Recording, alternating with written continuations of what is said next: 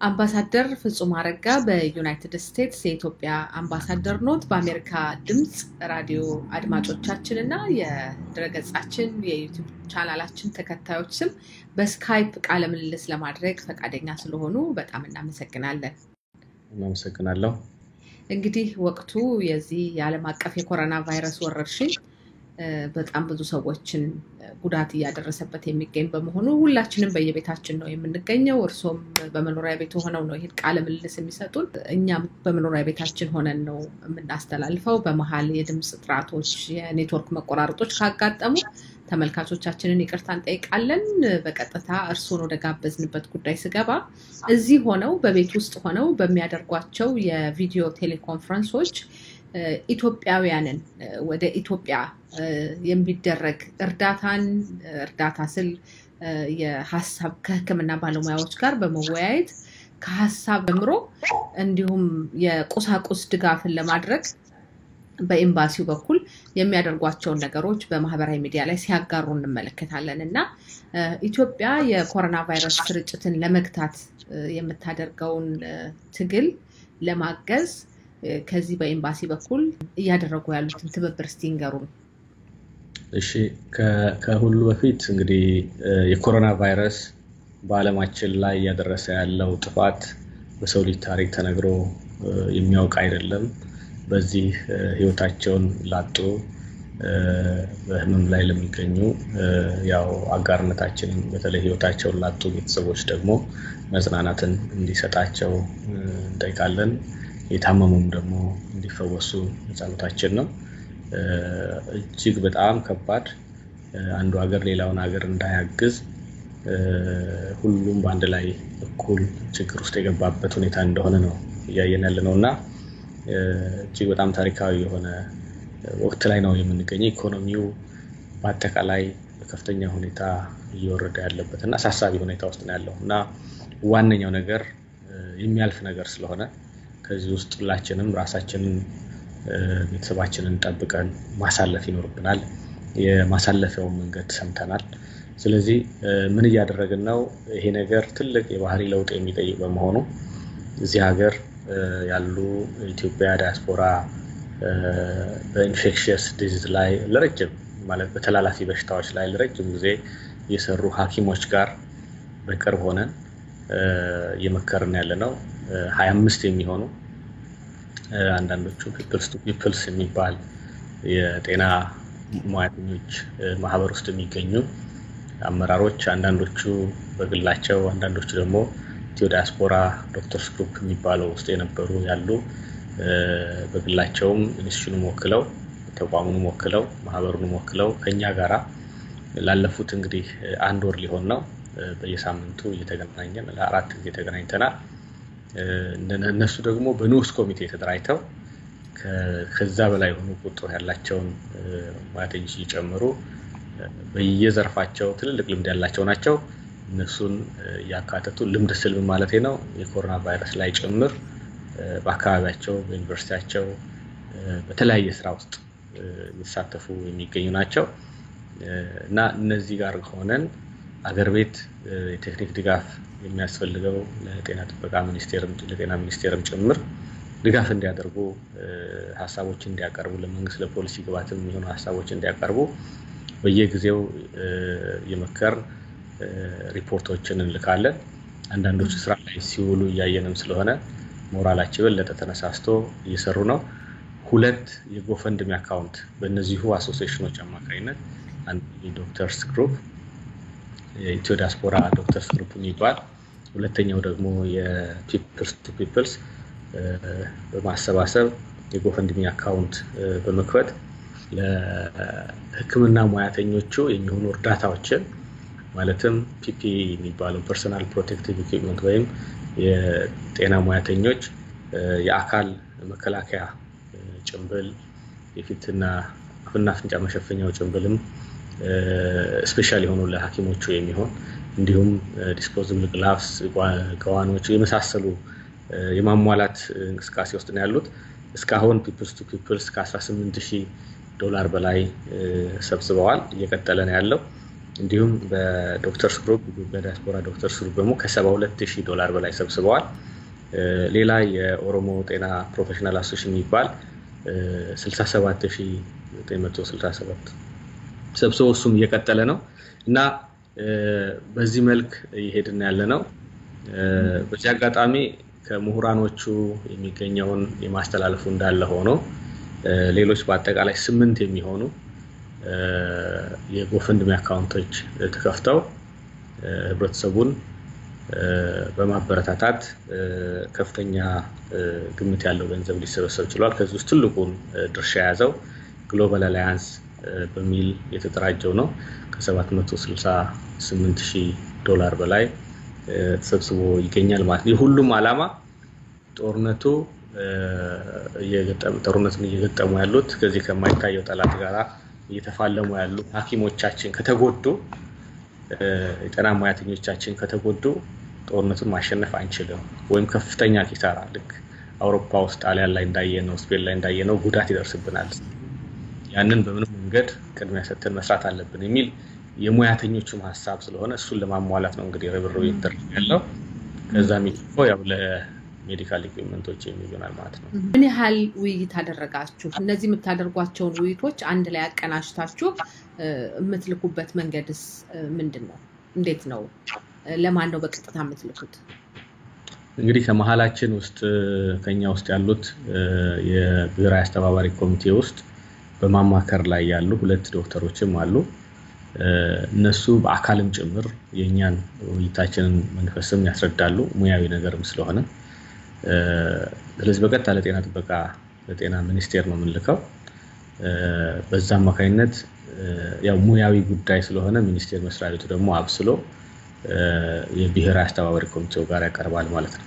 ስለዚህ ሚኒቶችንም እንይዛለን፣ ዝርዝር ጥናቶችንም እናደርጋለን። ለምሳሌ የአፍ መሸፈኛ ጭንብል በዚህ ሀገር እንኳን ሲዲሲ እንዲደረግ ሐሳብ ከማቅረቡ በፊት ነው ይሄን ሐሳብ ሳይንሳዊ ጥናትም ጭምር አሳትመው አውጥተው አንዱኛው ጋር የሚገኙ ሰው ይሄንን ሲገፉበት የነበረው በኋላ እዚህም ሀገር ከሲዲሲ ጋርም ግንኙነት ያላቸው ሳይንቲስት ናቸው እኚህ ሰው እና በኋላ ላይ ያ ተቀባይነት ያገኘበት ሁኔታ አለ ማለት ነው።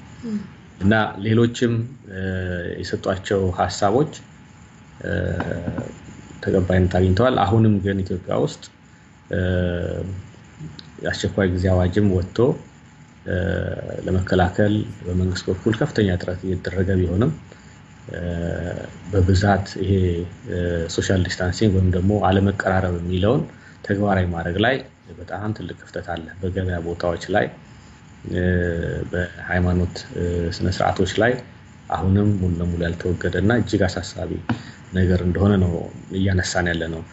እና ሶሻል ዲስታንሲንግን ማለት መራራቁን ሙሉ ለሙሉ የማይተካ ቢሆንም ግን ማስኩን ማድረግ ወይም ጭንብሉን ማድረግ የራሱ አስተዋጽኦ እንዳለው ጭንብሉ የማይገኝበት ጊዜ ነጠላ ሊሆን ይችላል፣ ሂጃብ ሊሆን ይችላል፣ ስካርብ ሊሆን ይችላል፣ ሻርፕ ማንኛቸውም የተገኙ አፍና አፍንጫን በደንብ መሸፈን የሚያስችሉ ነገሮች ያለበት ሰው እንዳያስተላልፍ ወይም የሌለበት ሰው እንዳይተላለፍበት ትልቅ ጉልበት እንዳለው እያቀረቡ ነው ያሉት ማለት ነው። አምባሳደር ፍጹም እርሶም የሚኖሩት በዚህ በዩናይትድ ስቴትስ ነው። አሁን የጠቀሱልኝ የጎፈንድሚ አካውንቶች ወይም የጎፈንድሚ ሂሳብ ገንዘብ ማሰባሰቢያ አካውንቶች ቁጥራቸው ወደ 8 የሚደርስ እያንዳንዳቸው ከፍተኛ ቁጥር ያለው ገንዘብ ሰብስበዋል። እዚህ ዩናይትድ ስቴትስ ውስጥ ደግሞ እንደሚያውቁት በጣም ብዙ ኢትዮጵያውያን ከስራ ውጪ የሆኑ ኢትዮጵያውያን አሉና ምን አይነት አስተያየት አሉት? አሁን በእንደዚህ አይነት ሁኔታ ውስጥ ያሉ ኢትዮጵያውያኖች እንደገና መልሰው ደግሞ ወደ ኢትዮጵያ የሚያደርጉትን ርብርብ ሲመለከቱ ምን ይላሉ? መጣበታለው በጣም ጥሩ ነጥብ ነው ያነሳሽው። አንድ ነገር መጨመር የምፈልገው ከጎፈንድሚው በተጨማሪ በርካታ ኢትዮጵያኖች ትውልደ ኢትዮጵያኖች እዚህ ሀገር ልባቸው ሀገር ቤት ነው፣ ወገናቸውን ነው ችግር እንዳይደርስበት እየፈለጉ እየታገሉ ያሉት። እናም ከጎፈንድሚው በተጨማሪ በገንዘብም በቁሳቁስም ጭምር አሁን እዚህ ሀገር ከፍተኛ እጥረት ስላለ እጥረት ያለበትን እንዳይልኩ የሀገር ውስጥ መንግስትም ህግ የሚያወጣበት ሁኔታ አለ። እኛም እናበረታታ።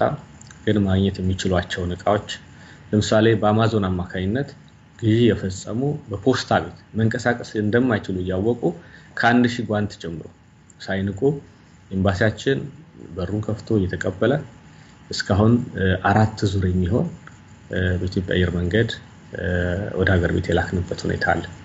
ወደ 200 የሚሆኑ ፓኬጆች የተለያዩ መካን መለስተኛ የሆኑ ፓኬጆችን ወደ ኢትዮጵያ ልከናል። እነዚህም ያው የህክምና ልብሶች ናቸው ቁሳቁሶቹ እና በዚህ አጋጣሚ አሁንም እየተቀበልን ነው። ከቤታቸው ሳይወጡ በአማዞንም ይሁን ሌሎች ሲስተሞችን እየተጠቀሙ ግዢ እየፈጸሙ በዩፒኤስ በፖስታ ቤት ኤምባሲያችን ድረስ እየመጣ የሚቀበል ሰራተኛ አለ። ኢመርጀንሲ ሰራተኞችም አሉ። ኤምባሲያችን አልተዘጋም።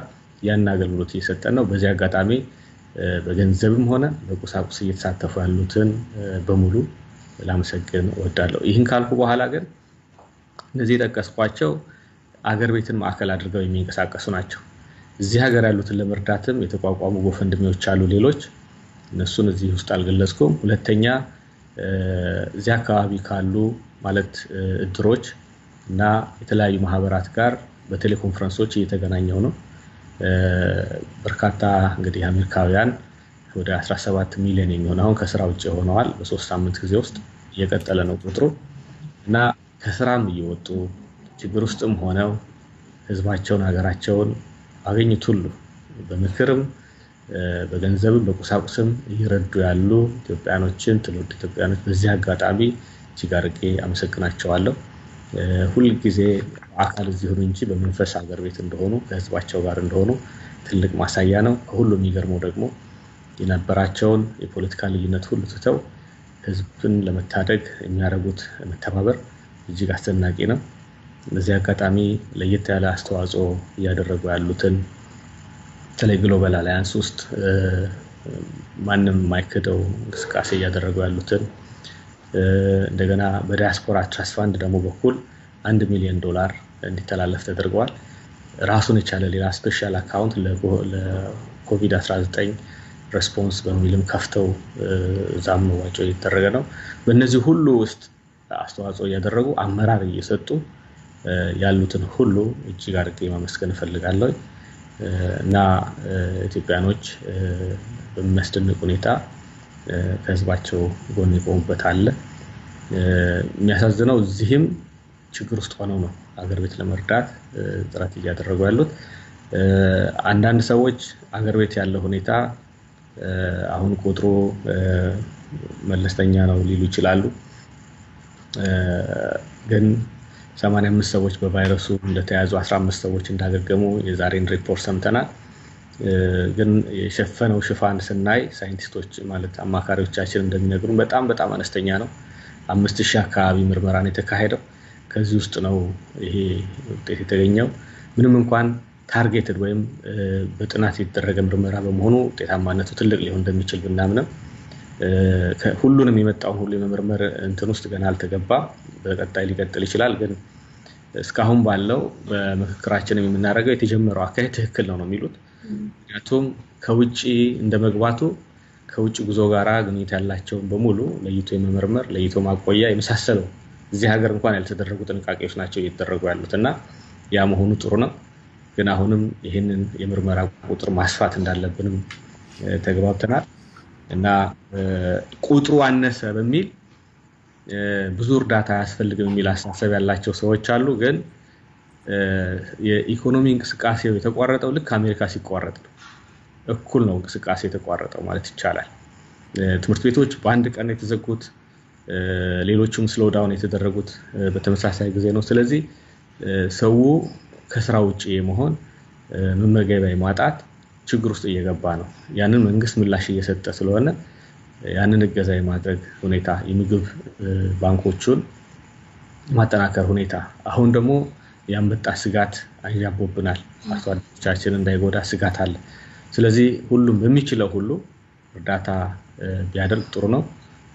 ይሄንንም ባገኘናቸው በቀን ቢያንስ አንድ የቪዲዮ ኮንፈረንስ ቴሌኮንፈረንሶች አሉ ከህዝቡ ጋራ ያለውን ችግር ለመፍታት እንደገና ሀገር ቤት ያለውን ለማገዝ በዚህ መልኩ እየሰራ ነው ማለት ነው። ከነዚህ ከሚነጋገሯቸው የሕክምና ባለሙያዎች ህብረተሰቡ ማድረግ በሚገባው በኩል ያነሱት ምክረ ሐሳብ ምንድነው? አሁንም መራራቅ የሚለውን በአግባቡ ሰው ተግባራዊ ያደረገ አይደለም። አሁንም አቃለው የሚያዩ ሰዎች አሉ። አንዳንድ ተቋማት ሙሉ ለሙሉ ከመንግስት በወረደው መሰረት ተግባራዊ ያላደረጉ አሉ። አንዳንድ የሃይማኖት አስተማሪዎች ማለት ነው። ያ መሆኑ ሰውን እንዲዘናጋ የሚያደርግ ነው። ሌላው በተጨባጭ የሰው ዋኗኗር ቤት ተቀመጥ ቢባል ቤት የሌለው ሞልቷል፣ ወይም ደግሞ ተፋፍጎ የሚኖር በጣም ብዙ ነው። ስለዚህ ራሱ ይሄንንም ተግባራዊ ለማድረግ አስቸጋሪ ነው የሚሆነው። ግን በዛ ውስጥም ሆኖ ያው የዕለት ጉርሱን ፍለጋ መውጣቱ የማይቀር በጣም ብዙ ሰው ሊኖር ስለሚችል ያን ሁሉ ሲያደርጉ ግን አፋቸው ላይ የሚደረገው አፍንጫቸው ላይ የሚደረገው ጭንብል በደንብ አድርገው የሚወጡ ከሆነ ወይም ስከርቦቹን መከላከል እንደሚቻል።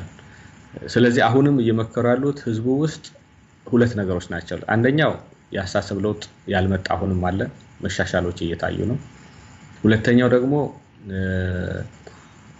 የማቃለል ነገር፣ ሌላው ደግሞ ያቀም ነገር አለ እና ያቀሙን ነገር እየደገፈን ያሳሰብ ለውጥ እንዲመጣ እንግዲህ አስቸኳይ ጊዜ አዋጅ ማለት አስገዳጅ ነው። ግን ህዝቡን በማስገደድ ሳይሆን እሱ እንደተጠበቀ ሆኖ አስፈላጊ በሆነበት ሁሉ ግን ደግሞ በማሳመኑ ይበልጥ እንድንሰራ ነው የተስማማነው። ለምሳሌ ከትላንትና ወዲያ በፌስቡክ ጭምር ላይቭ የገቡበት የሙስሊም ኮሚኒቲዎች ራሱን የቻለ ጎፈንድሚ ያቋቁመው ቅድም ከተቀስኳቸው ስርቶች ውስጥ አለ። ከአዲስ አበባም ትልልቅ አመራሮች ገብተው ከኔ ጋራ እዚህ ያሉ በርካታ ሙስሊም ወንድሞቻችን የተሳተፉበት ሙስሊሞቻችን የተሳተፉበት መድረክ አካሄደናል እና ግንዛቤ ማስጨበጫው እንደገና የፈንድሬዚንጉም አብሮ ነው እያካሄድን ያለነው ማለት ነው። በላው ዓለም የሚገኙ የኢትዮጵያ ኤምባሲ ሰራተኞች የወር ደሞዛቸውን ለመለገስ ቃል ገብተዋል የሚል ነገር ሰምቼ ነበር ከዚህ ቀደምና በእናንተ ኤምባሲ በኩል የእናንተ ኤምባሲ ሰራተኞችም የዚህ አካል ናቸው? አዎ ማለት ተዋይተን ያደረግነው እንደውም ይገርመው እኛ ኤምባሲ ይሄ ጥሪ ከመምጣቱ በፊት ነው የቁሳቁስ ድጋፍም የጎፈንድሚ እንቅስቃሴ ጀመርነው። እንዲሁም ደግሞ ሰራተኛው ከራሳችን ነው ዋጮ አድርገን ለቁሳቁሶቹ ማጓጓዣ የሚሆን መነሻ ገንዘብ መድበን ነበር ማለት ከራሳችን ነው ዋጮ ምሳሌ መሆን አለብን ብለን በኋላ እንደዚህ አይነት ሐሳብ እንዳለ ስንሰማ ሙሉ ደሞዛችን ሁሉም ሰራተኛ አዋተን ማለት ተዋይተን እንደዚሁ በቪዲዮ ኮንፈረንስ ያስተላለፈንበት ሁኔታ አለ። ሁለት አይነት ስታፍ ነው ያለው፣ ዲፕሎማቲክ እና ሎካል ስታፍ ይባላል።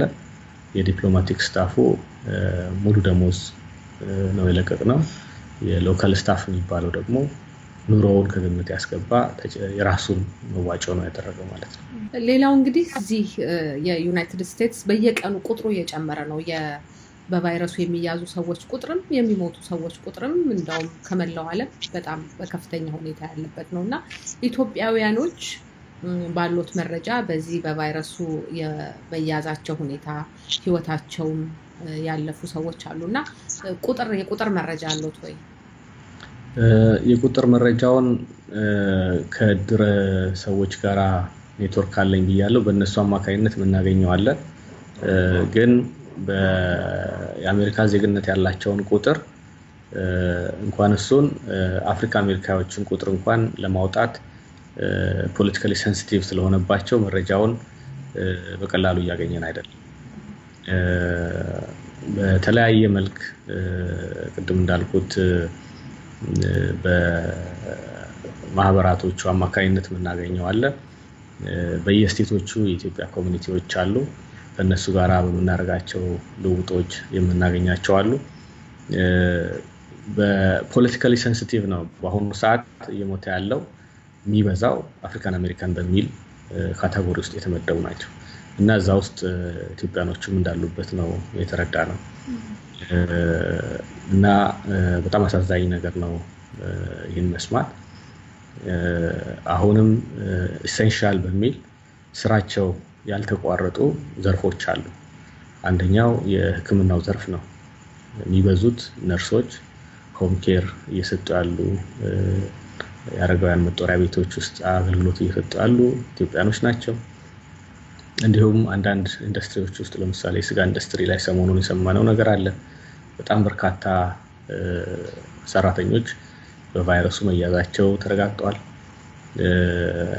ሌሎችም እንደ ትራንስፖርት መሳሰሉ ያልተቋረጡ ዘርፎች ላይ የሚሰሩ ሰዎች ለዚህ የተጋለጡ ናቸውና አገግመው የወጡ ምሳሌ የሚሆኑ ሰዎች አሉ።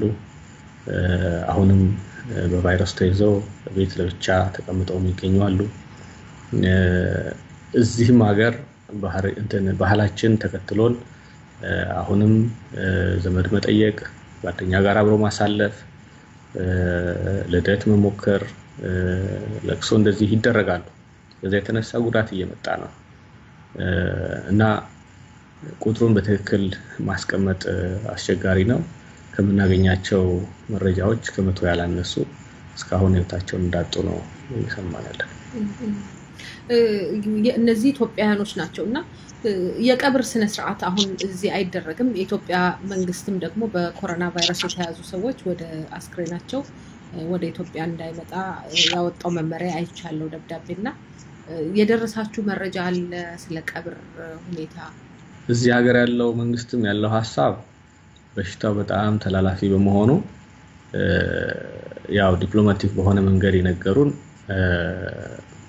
ምንም አይነት አስክሬን የማውጣት ሐሳብ በመንግስት ደረጃም እንደሌላቸው በይፋ ለምሳሌ ያወጡ እንደ ጣሊያን አይነት የትም ቦታ ሄድም የሚል እንዳሉ ሰምተናል። እዚህ ሀገርም ሪኮመንድ አናረግም በሚል ያው ገፍቶም የሚመጣ የትም ሀገር እንትን አናይ በረራዎቹም ስለቆሙ ኢትዮጵያ አየር መንገድ በረራው አልቆመም። ዋሽንግተን ዲሲ፣ ኒውዮርክ በሳምንት አጠር ማለት 4 ቀን 5 ቀን የተለያዩ ስኬጁሎቹን እየቀየረ እየሰረዘ ይመጣል። ግን አገር ቤት ያው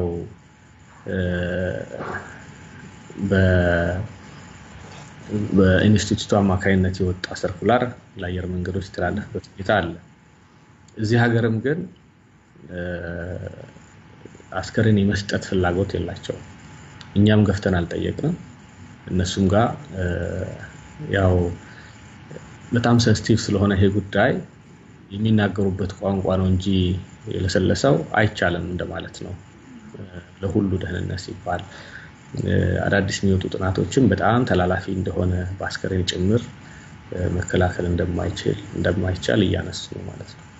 100 ያህል ኢትዮጵያውያን ህይወታቸው እንዳለፈ የሚል ቁጥር ነው የነገሩኝና የተያዙስ እንደው በቫይረሱ ተይዘው በሆስፒታል የሚገኙ ያገኛችሁት ቁጥር አለ ማለት? እሱን በሚመለከት ያው በአፍሪካን አሜሪካን ጥቅል ስም ውስጥ ነው ተካቶ የሚገኘው። በቀጣይ ይሄንን የሚያግዙን የኮሚኒቲ አደረጃጀቶች ጋር ሆነ የምናጠራ ይሆናል። ምናልባት በመገናኛ ብዙሃን እንደተከታተልሽው ብዙዎቻችን እንደተከታተልነው ይሄ ጉዳይ በጣም ኒውዮርክ ላይ ለምሳሌ የነዋሪው ብዛትና የአፍሪካን አሜሪካን ብዛት ሲታይ ዋናው ይሄ በሽታ በጣም እየጎዳ ያለው ድህነት ውስጥ ያለውን ህዝብ ነው። በእድሜ በጣም የገፋና ሕክምና ማለት የጤና የመቋቋም ችሎታው አደጋ ውስጥ ያለውን የበለጠ እያጠቃ ያለውና ወደ ኢሊኖይስ ወይም ሺካጎ ብንሄድ፣ ዲትሮይት ብንሄድ፣ እንዲሁም ደግሞ በቅርብ ሉዚያና እንዲሁም ኒውዮርክ የሚወጡ ቁጥሮች የጥቁሩ ህዝብ አጠቃላይ ህዝቡ እጅግ አነስተኛ ሆኖ የሚሞተው ግን ከፍተኛ እንደሆነ ያየን ነው። ይሄ ፖለቲካሊ ሴንሲቲቭ ስለሆነባቸው እንደዚህ አይነት ቁጥሮች ሪሰርቸሮች ናቸው እየገቡ ያወጡ እንትን እየተነተኑ ያሉትና በዛ ሴንሲቲቪቲ ምክንያቱም ሊሆን ይችላል የሚገባንን መረጃ እያገኘን አይደለም ቅድም ከሚመጡ መረጃዎች ከኮሚኒቲዎች ከምናገኘው ደምረን የመጣ ነው መረጃ ነው የተቸገሩ ኢትዮጵያውያን ከስራ ማጣት ጋር እንደዚህ ቤተሰቦቻቸው ከመታመም ከህይወታቸው ከማለፍም ተቸግረው ወደ እናንተ ኤምባሲ ያመለከቱ የጠየቁ ኢትዮጵያውያን ሳሉ እንደሱ አይነት አሉ በተለይ ህጋዊ ሆነው ከስራ ወጥተው ቤት የሚውሉ የመንግስትን ስቲሙለስ ፓኬጅ የሚጠባበቁ አሉ ችግራቸው ሊበረታ የሚችለው ህጋዊ ኖራይ ፈቃድ የሌላቸው እንደሱ አይነት ችግር ውስጥ ያሉ ናቸው እነሱ በጣም የሚበረታቱ አንዳንድ ድሮች እነሱ መረጃ ወደኛ አድርሱ ባሉን መሰረት ወደዛ መላክ ጀምረናል እነሱ ለማገዝ ዝግጁ እንደሆኑ አረጋግጠውልናል ማለት ነው እዚህ ሀገርም ብዙም ባይሆን የተጀመሩ የጎፈንድሚም አሉ እነሱ ለመደገፍ እዚህ ያለው ህዝብ እርስ በርሱ ለመደጋገፍ የሚያሳየው ተነሳሽነት በጣም ትልቅ ነው ሀገር ቤት ያለውንም ወገኑንም ለመደገፍ ያደረገ ያለው ነገር ትልቅ ነው እኛ ደግሞ ይሄንን በማገናኘት የሚቻለን ሁሉ ጥረት እያደረገን እንገኛለን ሁሉም የኤምባሲ ስታፍ በሚል ደረጃ ሁሉም የኤምባሲ ስታፍ በዚህ ስራ ላይ እየተሰማራ ነው ያለው በአሁኑ ሰዓት ማለት ነው አምባሳደር ፍጹም አረጋ በዩናይትድ ስቴትስ የኢትዮጵያ አምባሳደር ለሰጡን ማብራሪያ በጣም እናመሰግናለን ይሄ ነገር እንግዲህ ተከታታይ መረጃዎችን የሚያስፈልገው ስለሆነ በቅርቡ ተመልሰን ለሌላ ቃለ ምልልስ እንደምንጋብዞት እርስዎ ፈቃደኛ እንደሚሆኑ ተስፋ እናደርጋለን መልካም ቀን ሰላም ዋሉ አመሰግናለሁ እሺ